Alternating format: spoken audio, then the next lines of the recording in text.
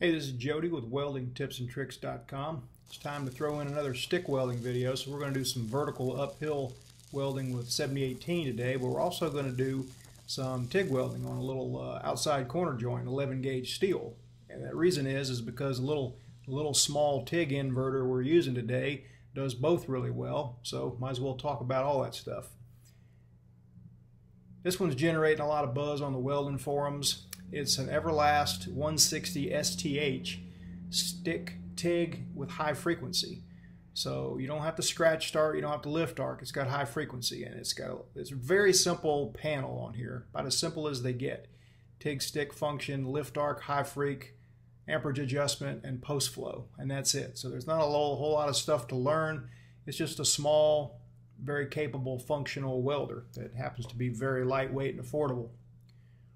So first off, we're going to do the vertical uphill fillet weld, kind of like a T-joint. This is actually the back side of an outside corner joint that I welded a couple weeks ago using little Lincoln Excalibur rods, comparing them to Hobart stick rods. So we're using about 90 to 95 amps. And what I'm doing here is I'm just kind of tracing the front of the puddle, just kind of making little loops coming across the front of that puddle, just to give me a little increment to progress evenly, keeping a good tight arc. And again, I'm using the Lincoln Excalibur 3/32 7018. In the other video I did, the slag popped off really easily welding down flat. It's not coming off quite as easily here, but it's no trouble at all. It was curling up big time on the outside corner laying flat, just curling up behind me. But it's doing pretty good here. And you want to keep your arc strikes where you're going to weld over them. So I'm going to light up right ahead of where I'm going to weld, come down into that crater, and come into the crater and keep welding. Keep a good tight arc. When I say tight arc, I mean I can pretty much feel that flux on the rod scrubbing against the metal. I'm speeding it up here a little bit so you can see the little loops that I'm making, and so you just don't have to watch the blinding light for very long. That's one pass in there. We're going to come across with a little weave pass. That piece is pretty hot now, so I'm going to show you another technique that I use sometimes. You know, if you've seen any of my videos at all, you know I sell a product called a TIG finger. Well, sometimes I use it for stick welding too. Just got to be careful not to get it like the arc right up next to it. Could fray it a little bit, but this is a little pinky to thumb collapse technique, and it gives me a way to prop when there is no way to prop. And so the second pass, again, tight arc, hold those corners.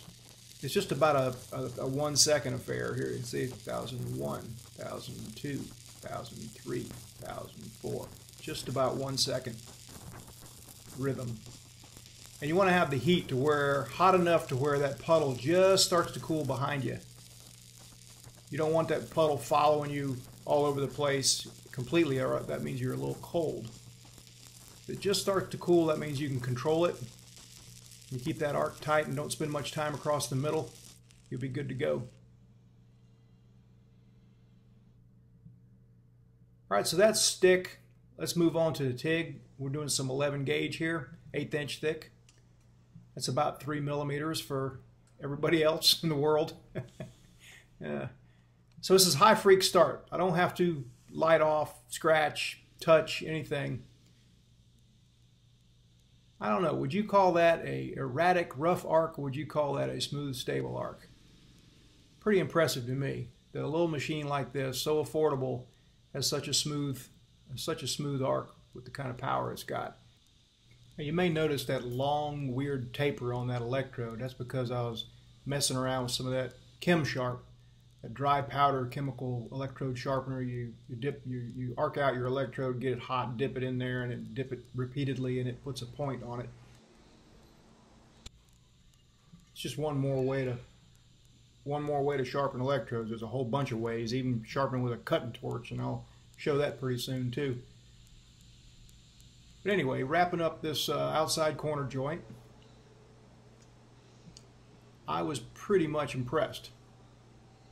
Very smooth arc, good, crisp, light, low amperage start, no issues, no bobbles, did good. So on a review here, about 90 to 95 amps uphill with a 7018 Excalibur rod. That worked pretty good. And then switched over to TIG welding, about 105 amps. All with the Everlast 160 STH. Good way to dip your toe in the water if you want to get started TIG welding.